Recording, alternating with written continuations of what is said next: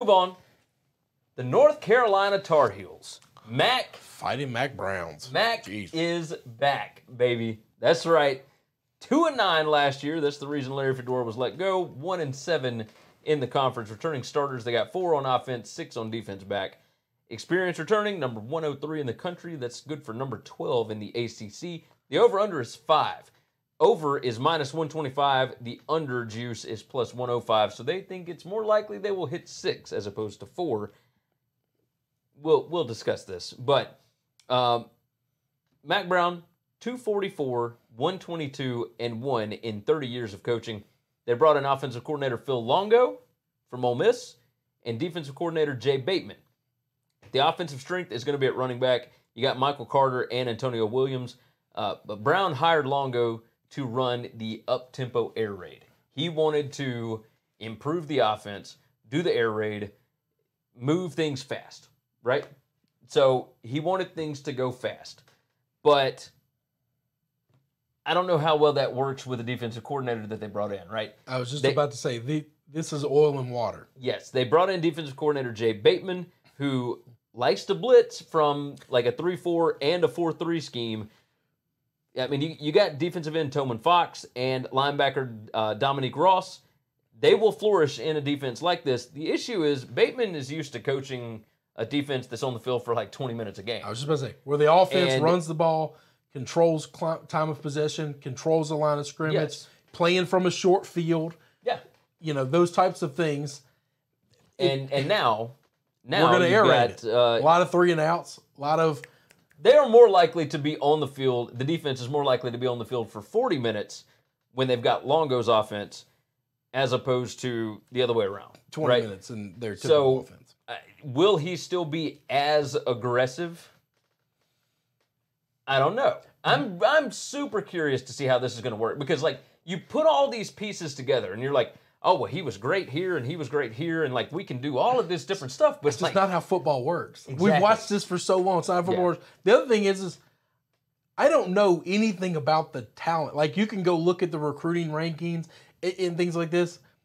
North Carolina's not the worst team in the ACC. They're not the best team in the ACC talent-wise when you're looking at places like Rival stuff. But, like, I don't know how all of these pieces, coaching, talent, are these offensive guys? Now, Larry Fedora was an offensive guy, so you should have some offensive talent here. But at the same time, he wasn't running an air raid. No, I mean, he was running a spread. He was running a spread. It was up-tempo, but not as up-tempo as, like, what Phil Longo was used to. So, and the talent on the defensive side of the ball, not to cut you off, but the same thing is these guys weren't attacking defenses back then. No. They were very much back on their heels, playing defense, not aggressive defense. And can you just take these guys and just ask them to do something different? Going a little bit of tangent. I know we're trying to go faster. But Mike Lombardi always talks about how when you look in the NFL, cornerbacks go from one team to another and how they're the best corner in the league, and then they go to this other team and they're one of the worst. And he said because there's 2 types of corners. There's attacking corners and there are soft corners. And he said you can be the best at one. Nobody's great at both.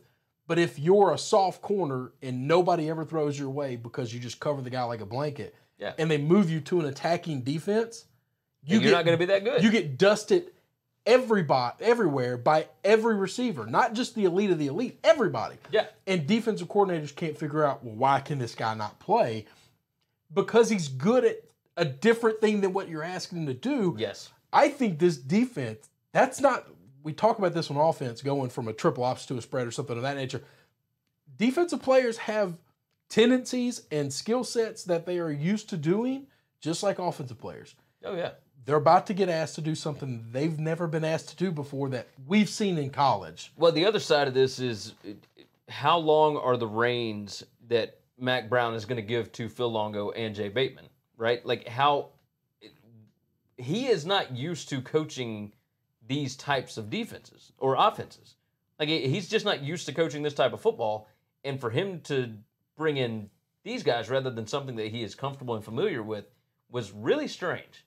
Like, I think that there's talent on the roster, obviously, but is it enough to to circumvent the philosophies that he's trying to bring in right now, because these two philosophies just don't I'm very mesh. curious as to how much decision making he had in all of this stuff to begin with. I'm sure that they ran stuff by him, or is this an organization that said, we would like these guys to coach with you, and Mac just wanted to be back in the game, and he's very much, we all assume, CEO type coach. Yeah. And if that's the case, we need him fundraising, we need him shaking hands, kissing babies, and trying to get that emergency 20 from the extra booster to kind of bring some money back into the program and get people excited again. But we're going to hire these guys to coach, but there's no cohesiveness there. That rarely works in football. Yeah. There's so much more that has to go into it. I've got this team 4-8. I've got them 4-8 as well. Oh man, I've got them 1-7 in the conference. I kind of thought I was being generous at 4-8 too. I mean, I've got the win at Wake Forest to early on. I've got a win over App State.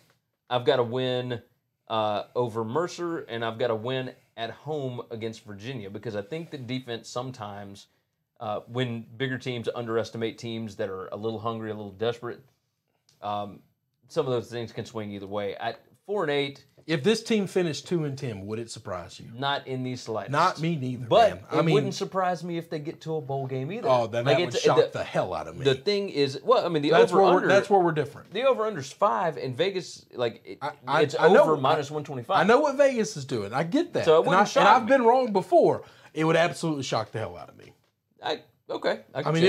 It really would surprise me. Mainly because I don't believe in Mac Brown as a leader or a coach anymore. And I don't know that you can just take this guy and take this guy and just say, well, you're a good defensive coordinator, you do your job, and you're a good offensive coordinator, you do your job. But at some point in time, we got to say, what is the game going to look like? Yeah. If you both succeed, it's great.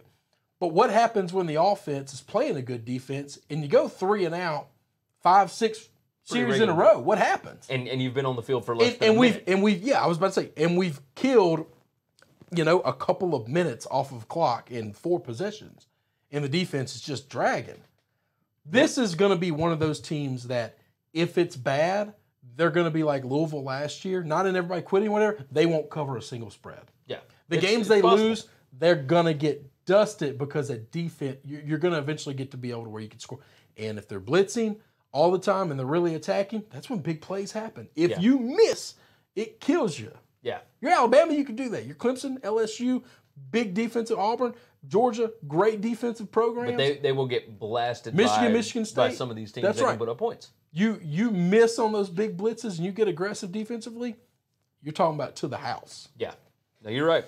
All right, we got 3 teams left. We've already hit our 30-minute mark. So we don't worry about going over. It's all good. We're just rocking and rolling.